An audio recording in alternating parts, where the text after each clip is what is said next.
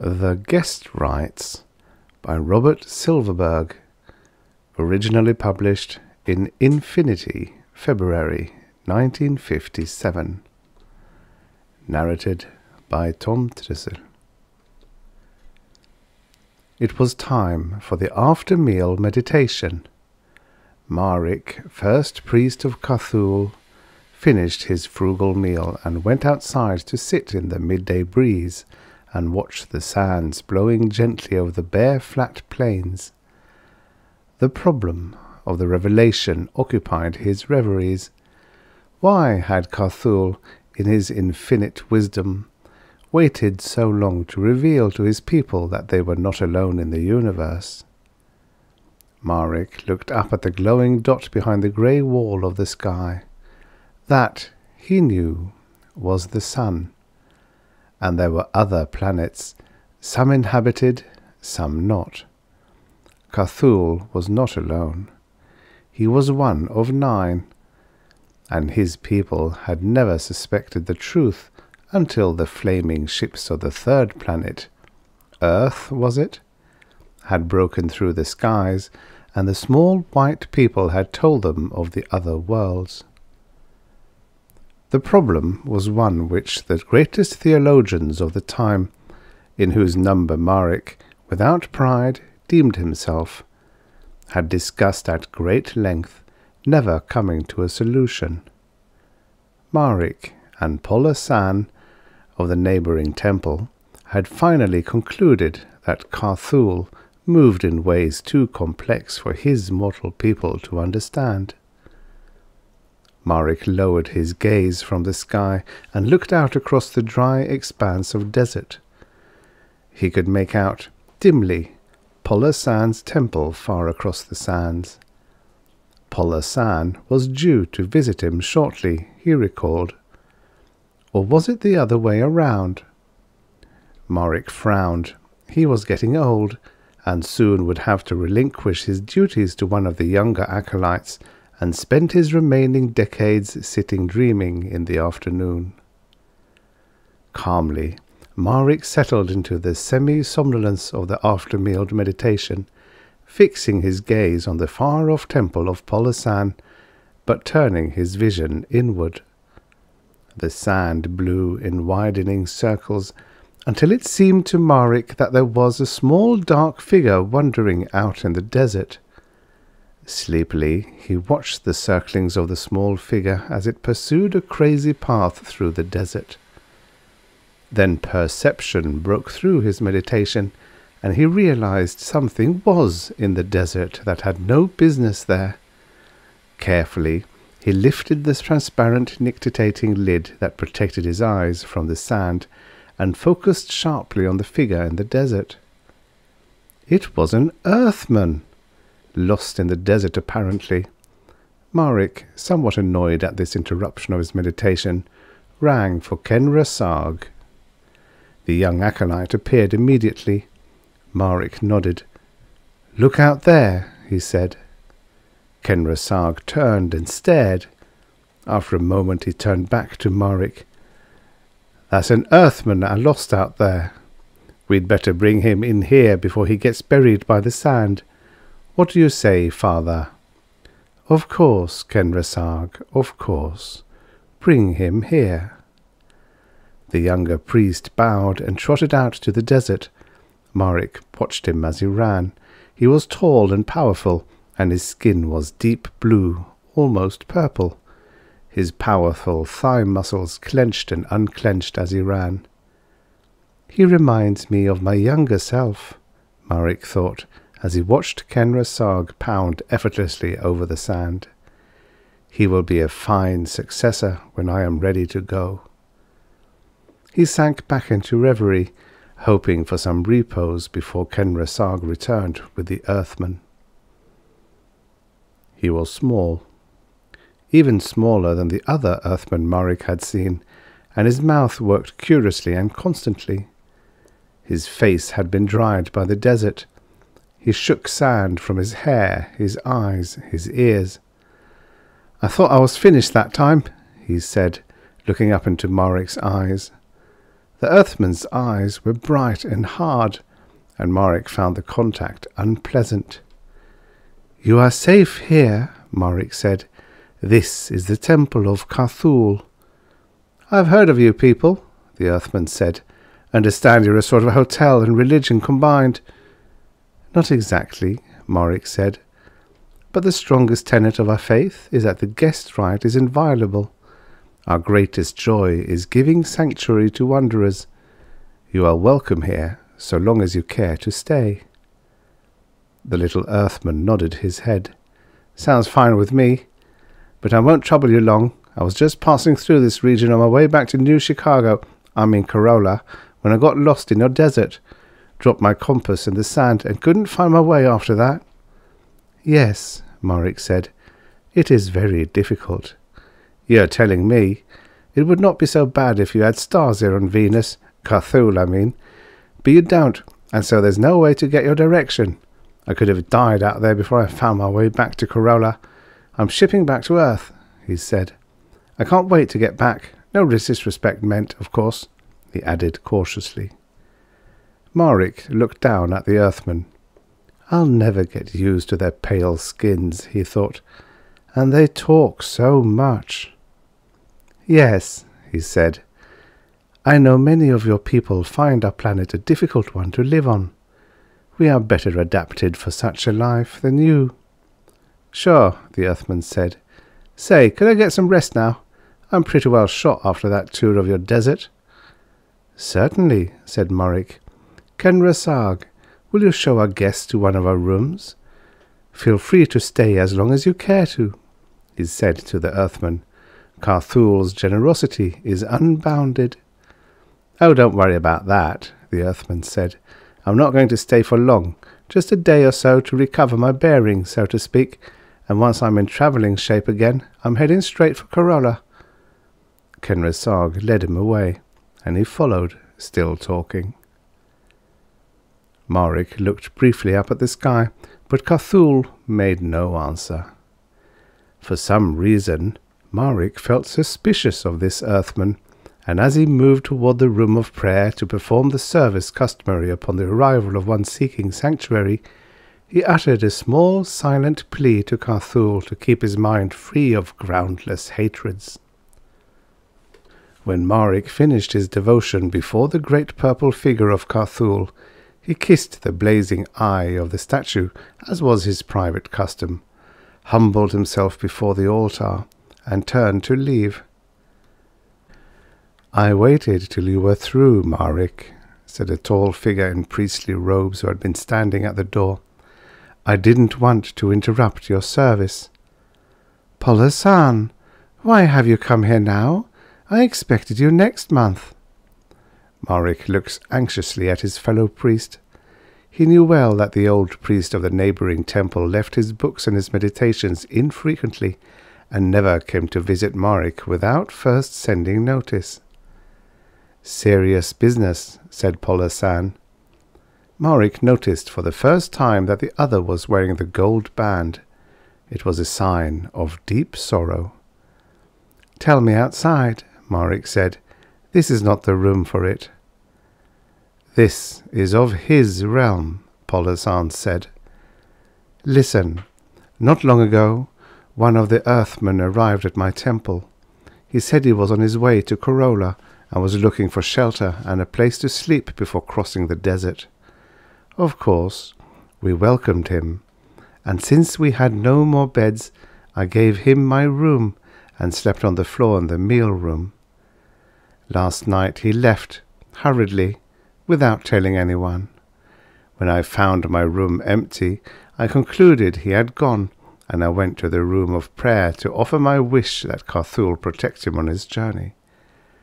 I bowed before the statue, even as you did now, and when I looked up, I saw that the eye had been stolen." "No," Maric said. He turned and looked at his own statue of Carthule. In the centre of the forehead burned the irreplaceable stone that had been set there century upon century before. A great red stone with secret fires burning in its heart. He tried to picture the eye not there, and could not. The eye was the heart of the temple. Our Earthman had stolen the eye, Polosan said, but he is still in our power. He left so hurriedly that he forgot this. He reached into his robe and took out a small metallic object. His compass, Polosan said. Without this, he cannot cross the desert. He is still out there somewhere. Come, let your acolytes and mine search the desert for him, regain the eye, and give him the death he deserves. Marik sank to his knees before the statue. No, he said. No? Polosan put his hand on the other's shoulder. We are within our rights. The Earthman will agree with us. He has committed a sacrilege, and we must punish him for it. Why be afraid? It's not that, Marik said. He richly deserves death. But he is not in the desert. He is here. Here? I saw him wandering out there, and sent Kenra Sarg to bring him in. He is asleep in one of our guest rooms now. I was just performing the guest rite for him when you came. Polosan sank to his knees alongside Marik. This is serious, Marik. If he is a guest of yours, he is inviolate. He will sleep here in the home of Carthule after having committed the greatest of desecrations, and we must serve him and feed him and shelter him. It's not right, Marik. Marik turned in amazement. You're not questioning the word, are you? The guest right is inviolable. As long as he is our guest, we cannot harm him. To punish him for his act would be a greater violation than the act itself. But can we let this Earthman remain a guest of Carthule, Marik? Let him sleep down there with the eye in his pocket and not do a thing about it? He could flaunt the jewel under our noses, and we'd have to nod our heads and offer him more food. The way of Carthule is the right way, Marik said. The guest right is inviolable. We will continue to treat this Earthman as we would Carthule himself. But what can I do, Marik? My temple is no longer a temple without the eye. Carthule will show us the way, Polosan. Suppose we pray. The following morning, the Earthman, after a hearty meal, stretched himself luxuriously and looked out across the desert. I guess I'll be moving along, he said to Marik. I'm in fine shape now, thanks. I'm glad you found your stay restful, Marik said, concealing his feelings for the desecrator. Carthule is ever providing. The Earthman began to move idly up and down the mealroom, examining the ancient furnishings. That reminds me, he said. You wouldn't have a compass to lend me, would you? A compass? Marik let a puzzled frown cross his forehead. What may a compass be? He asked in just the right tone of ignorance. The Earthman glanced at him impatiently. You know, he said, gesturing with his hands. It's a sort of a little metal box with a magnetic pointer. You must have seen them. No, Marik said. Out here we rarely have guests from your world. I have not seen any compasses. Don't you use them yourselves? Or something equivalent, I mean. A compass is for travelling. It tells you what direction you're going in. Marik smiled. We of Carthule have no need for such things, friend. We need no external guides here. The Earthman worried a tangled wisp of hair. Nothing at all? How do you find your way around in the desert? We know how to travel, said Polosan quietly, emerging from his reverie. But how can I get back to Corolla without a compass? I'll just get lost again. The Earthman looked anxiously from one impassive blue face to another. Carthule will help you, friend, Marik said. Carthule helps all who love him. It seemed to Marik that the Earthman paled a little. "Maybe you could lend me a guide," he said. "I can pay well. Maybe you could let me have that big fellow who brought me in from the desert. He could just show me the way to Corolla and then come right back." "Our acolytes have no time for such journeys," Morik said. "We are busy here all the day long." "But all you do is pray. He broke off, realizing he had insulted his hosts.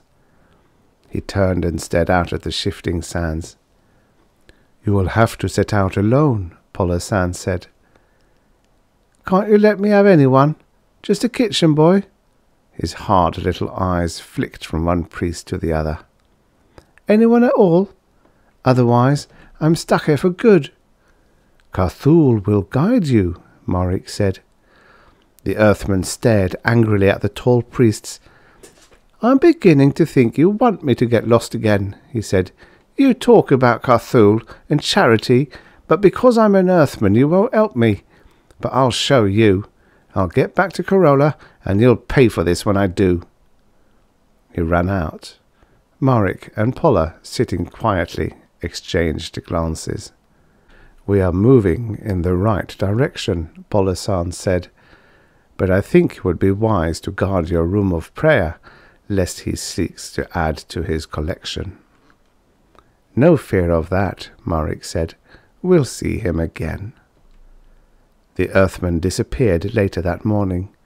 Kenrasag reported that he had set out alone in the general direction of Corolla, after fruitlessly attempting to bribe one of the kitchen boys to accompany him. He had offered them fabulous sums, but they had laughed at him.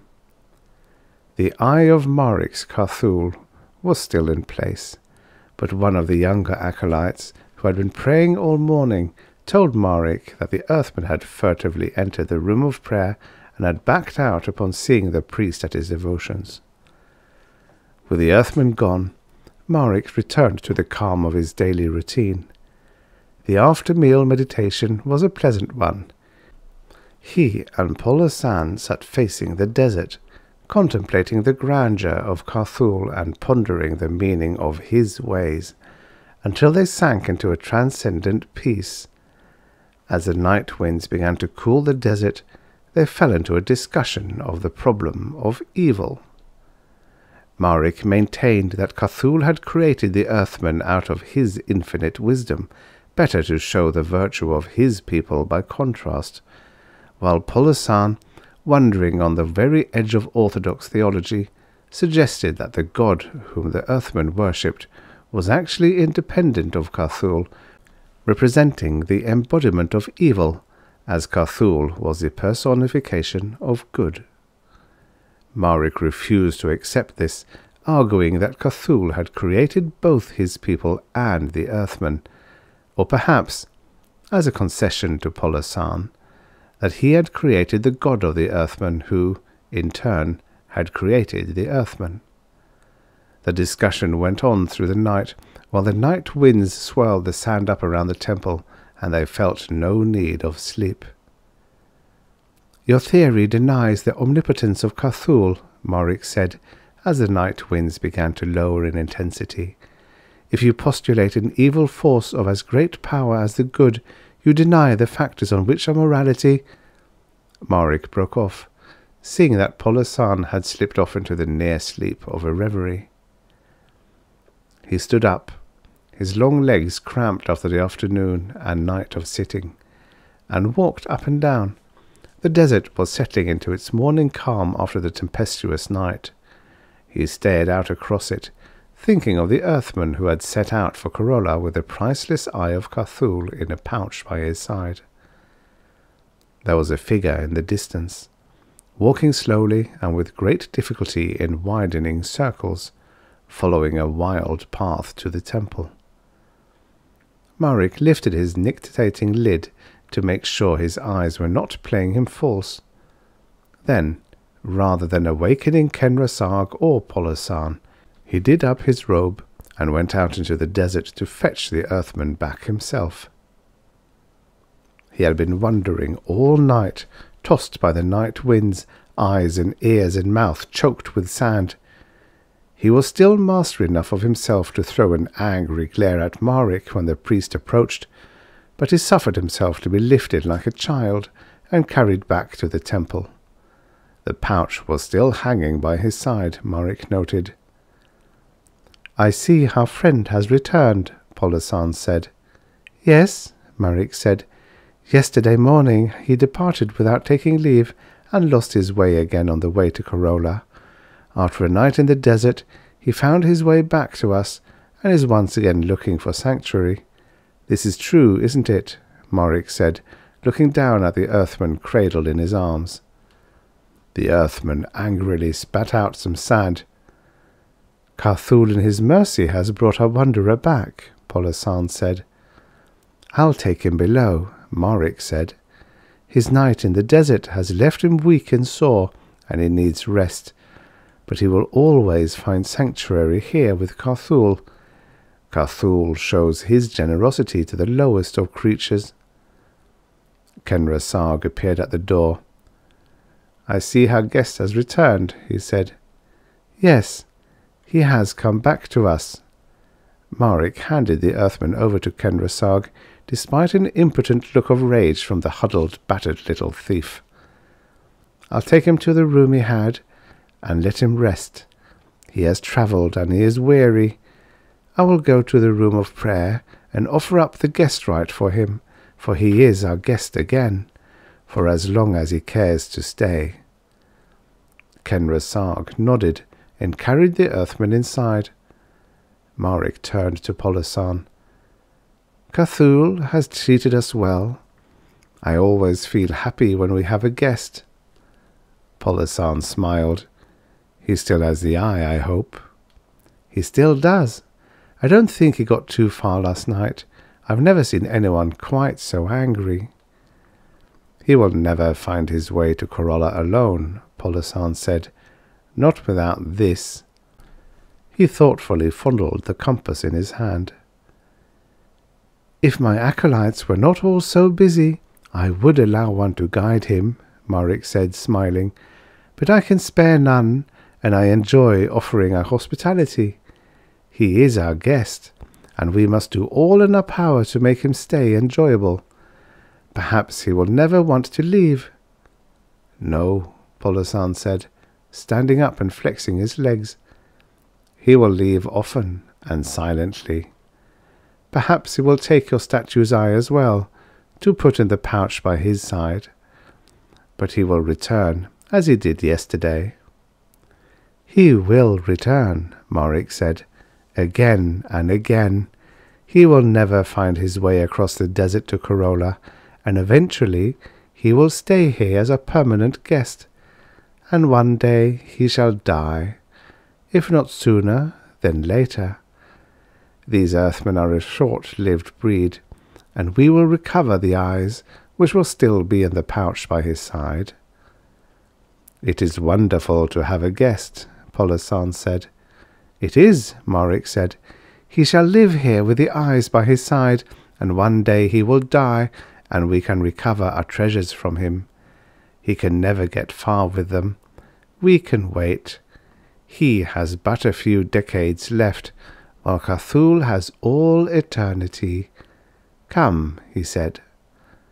Together they went to the room of prayer to offer the service of the guest rites.